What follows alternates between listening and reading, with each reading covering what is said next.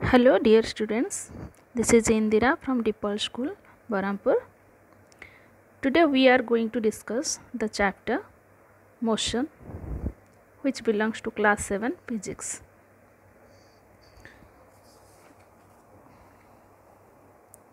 Before we will go through the lesson motion, we will discuss first what are the key terms or subtopics of this lesson. Okay, first is what is motion. Next, what about the state of rest and state of motion? How rest and motion are relative terms? What are the types of motion?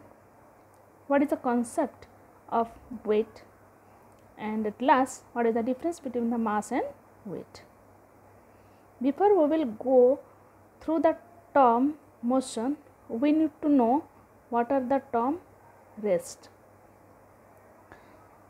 You may have seen all those examples of the bodies or the objects which are either at the state of motion or state of rest. Now what is the term motion? Motion means what? Motion means either it is a related word which is known as movement. Movement and motion, these two terms are related to the change of position of an object. If the position of an object is not changed, then it is state of rest, or it is also known as stationary state, or it is known as if the object changes its position, then it is known as state of motion. So few examples I have noted it down. You may have seen all around yourself. Running athlete, otherwise you are running on the track in the playground, moving car, running train, swinging in a swing, motion of a pendulum, motion of merry-go-round, flying bird, a fruit falling from a tree, and a football rolling on the ground. These are the examples of state of motion.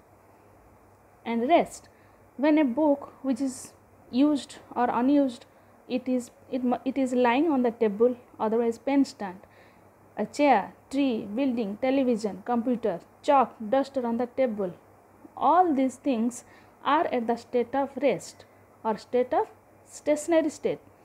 Means unless until any external force will be applied to those objects, they will not change their position.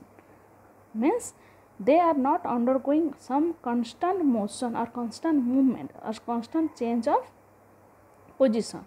So that is why then these are the two terms which are very related and opposite to each other, but these terms are depending upon some terms. Okay, what are those? Position, change of position, time, and surrounding of the objects.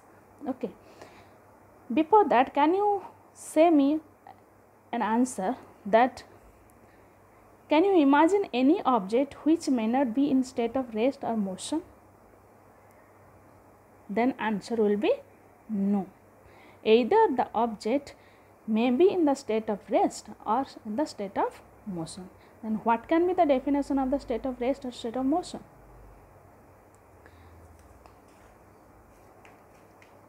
Definition of state of rest is a body is said to be at rest if it does not change its position with respect to time and surrounding.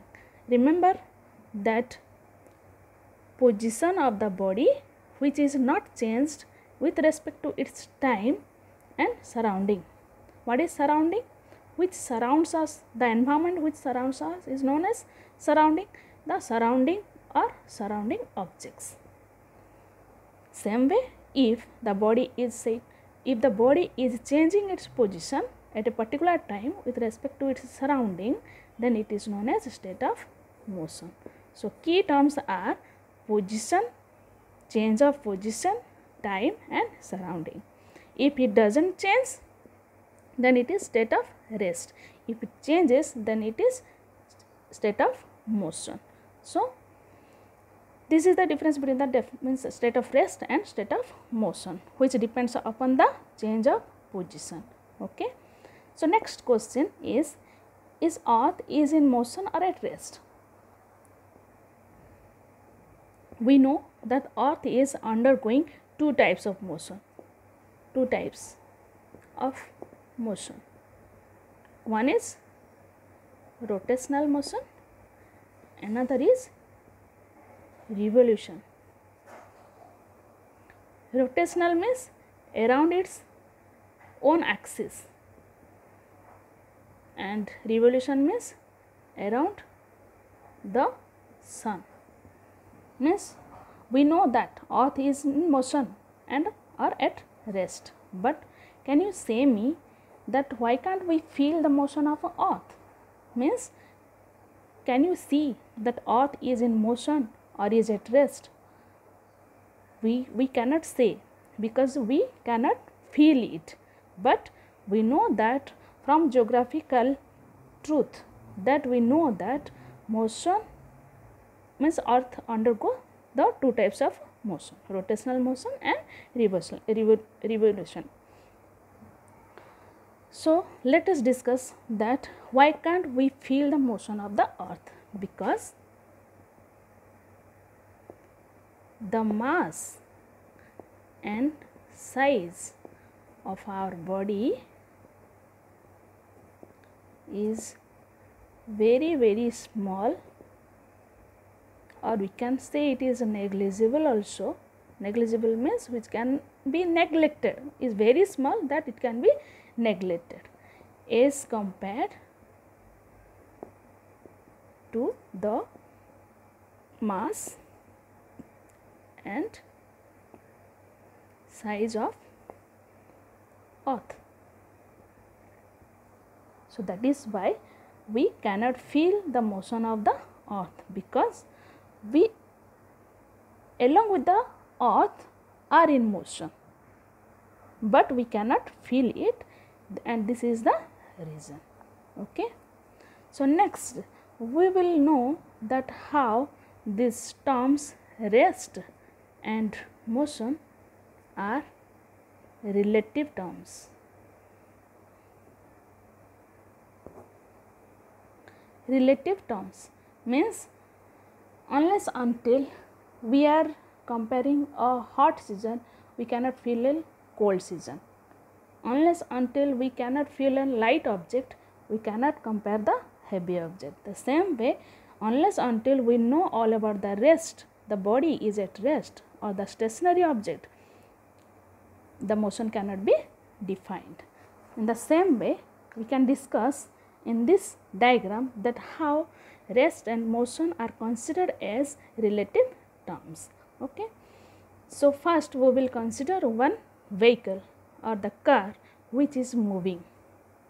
Okay. So this is the car and two persons are sitting. One is sitting in the front seat and another is sitting in the back seat. So person A is sitting in the front seat, person B is sitting in the back seat. Okay. Next two conditions are, I have taken 3 as the C.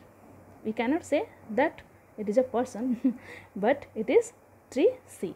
And the D is the observer, and which is also person. Means observer means he will observe to the tree, to these people and to these people. So here we are considering two observers. One is here outside the vehicle and another is here inside the vehicle. So first we will consider the observer, the person A or person B. The person A is driving. So second observer is person B. Okay, two observers, one is B, another is D. So first we will discuss the observer which is present inside the car, and the car is moving along with the person A. Okay. Now what he will feel about? He will feel that yes, he is also in motion along with A. Means the car is moving in the particular direction and the person B who is sitting behind the seat, means in the same car but along with the person A, both of them are moving. Okay, so he will not feel that the body or the person A is in motion. Rather, he will feel that the person who is standing outside, he seems to be in motion, and he will feel that tree seems to be in motion. But we know that a tree cannot move. That is why tree is at rest, stationary object.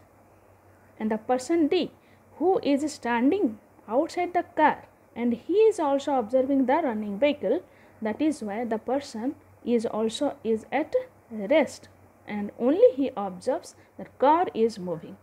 So as we know that person along with A, means person B along with A, they both are in motion along with the vehicle or the car.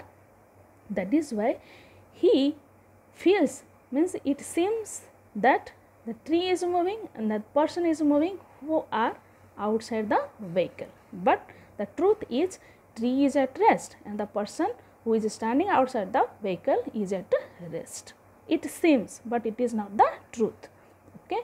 Then now we will discuss all about the observer D. Means what the person D will observe. He will observe that tree is at rest. If you will compare the movements of the C means tree. C is not moving and tree is also rest.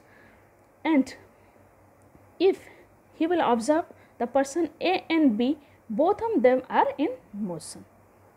Okay.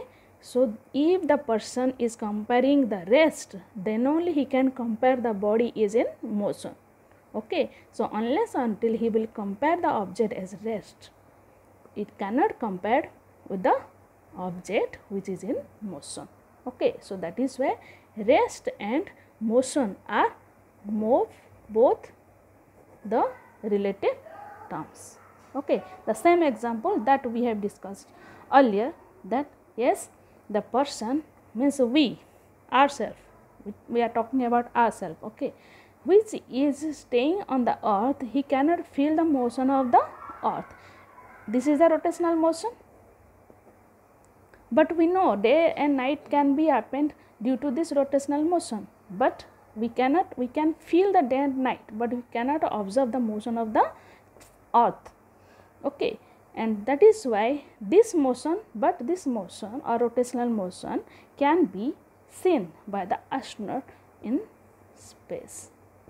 The astronaut which they can see the motion of earth. Okay.